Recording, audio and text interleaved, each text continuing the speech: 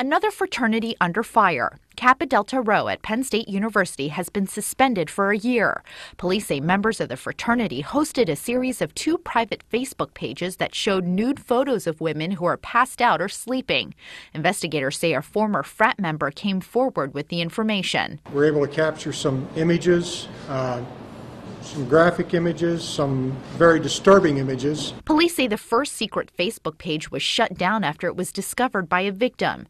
The second page, called 2.0, was created as a replacement. This is the second incident involving social media that has gotten a fraternity suspended. Last week, Sigma Alpha Epsilon at the University of Oklahoma was suspended after a video showing members singing a racist chant went viral. Police at Penn State say they're getting their case ready. We're looking at an invasion of privacy, which is a misdemeanor charge.